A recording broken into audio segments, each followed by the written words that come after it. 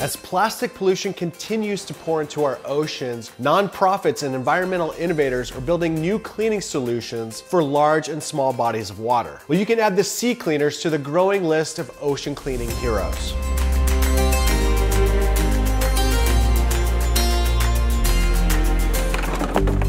The SeaCleaner's secret weapon in the battle against plastic pollution is the Mobula 8 plastic catching boat, which is a real-life multi-purpose watercraft built to clean the oceans and rivers.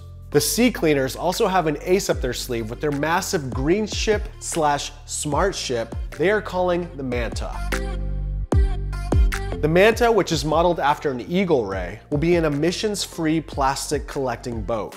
It will also be the SeaCleaners ambassador ship, with a science lab and outreach center to host scientific expeditions and promote sustainability at the same time. The Manta is currently in development, so let's start with the Mobula 8, which is already in action. The boat was specifically designed to travel up rivers and streams to stop plastic pollution at the source before it can float downstream and enter the ocean. Heavy rains play a big part in washing pollution into rivers, which are the main channels for floating trash that eventually gets carried out to sea. I spoke with the SeaCleaners technical director, Frederic Silvert, about the Mobula 8. The Mobula 8 is able to capture macro waste, so basically big pieces of plastic.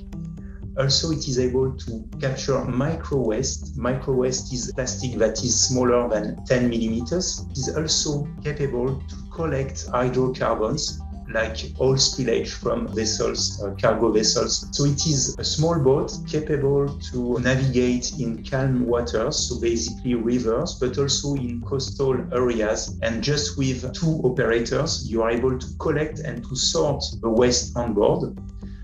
This has a very nice advantage. You heard that right. The boat can also be used to clean up oil spills and has a built-in suction system in the nose, which intakes debris as well as hydrocarbons, otherwise known as oil. When oil and debris enters the mouth of the Mobula 8, it passes through 3 different filters, each designed to catch the different types of plastic and oil waste. The first filter, it's what will collect the micro waste, so the big pieces of waste. Then you have a second filter. The second filter will capture all the micro waste. If you can imagine a very thin mesh, and you can select the size of mesh depending of what you want to capture. If you do not want to capture the plankton, then you remove that second filter. Eventually, you have the exhaust of a tank, like a drain that is going down. So everything that is like oil will remain at the surface, and the water is sucked down so that you have captured hydrocarbons or oil that floats. The Mobula 8 has 2 arms spanning 4 meters across on the front of the boat for collecting floating garbage as it travels through the water at a very slow speed. The slow speed mitigates the danger to wildlife so they don't get caught up in the mouth or the filters on board. If an animal is accidentally captured by the Mobula 8, like say a jellyfish for example, which cannot swim very fast, the onboard sorting crew can easily take it out of the system and return it to the water safely.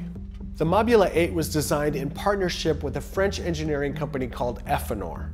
Efinor and the SeaCleaners have used a cradle-to-coffin approach, creating a life cycle analysis for all the materials that they will be using to build the Mobula 8. They don't want any part of this boat to wind up in a landfill at the end of its life. The Mobula 8 was launched on June 2nd, 2021 in Paimpol, France, and is currently deployed in Indonesia. The boat, you can take it behind your truck on a trailer. Also, it is able to be folded and put in a container, offshore container, so you can transport that boat very easily all over the world.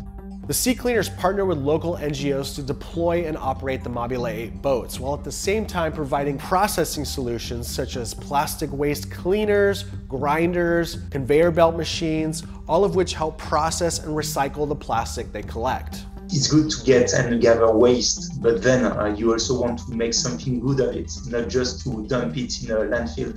So we are organizing with local NGOs the best way to get benefit of the waste we collect. And by doing so, we promote circular economy development locally. According to the SeaCleaners, it can clean 15,000 square meters per hour and has an onboard storage capacity of 2,400 kilograms. Now let's shift gears and talk about the Manta. The Manta is the SeaCleaners concept ocean cleaning boat. sporting all the bells and whistles for cleaning up massive amounts of pollution in as little time as possible. The Manta boat, the boat that is just behind here, this boat is able to collect plastic at sea. With laboratories inside, we are able to run scientific missions. We are able to welcome up to 20 persons and to make presentations or workshops related to plastic pollution, plastic usage. And so it is a demonstration ship. This massive ship will be powered by a variety of renewable energy propulsion systems, such as hydrogenerators, a massive solar power array, and a pair of wind turbines on the back.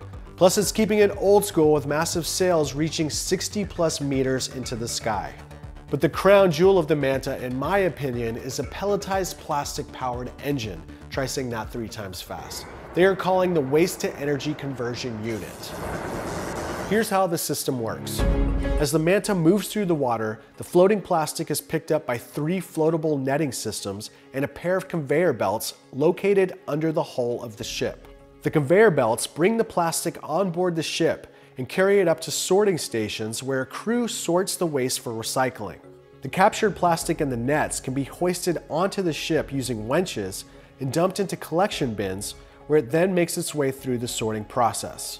Metals and glass are brought back to shore for recycling with local waste management companies, while all organic materials are returned back to the ocean. All the plastic waste is cleaned and shredded into plastic pellets and processed into fuel for the Manta ship to carry on its mission. Using a process called pyrolysis, the waste-to-energy conversion unit superheats the pelletized plastic, producing a synthetic gas, which passes through a turbine and is converted into heat and electricity to power the Manta. After the conversion, the heat and gas emissions are captured by the system and are not released into the atmosphere, keeping in line with the Manta's sustainability and zero carbon goals. From the waste to energy conversion unit, there are different kinds of waste. There are the solid waste, like ash. It is called solid residue, and this, we store it. The solid waste stored on board is eventually emptied out on land during stopovers at different ports on the Manta's route.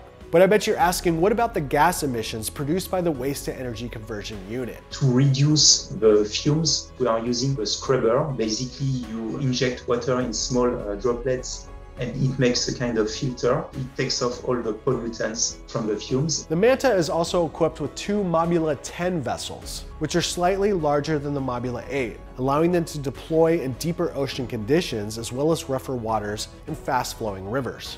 The Manta can collect up to 3 tons of waste per hour, according to the SeaCleaners, which could add up to between 5,000 and 10,000 metric tons of pollution per year, with the ability to process 100% of the waste collected on board the vessel. The Manta is not only a massive cleaning ship, it is designed to be an attention grabber, spreading the word and raising awareness about the ongoing plastic pollution crisis happening on the planet right now.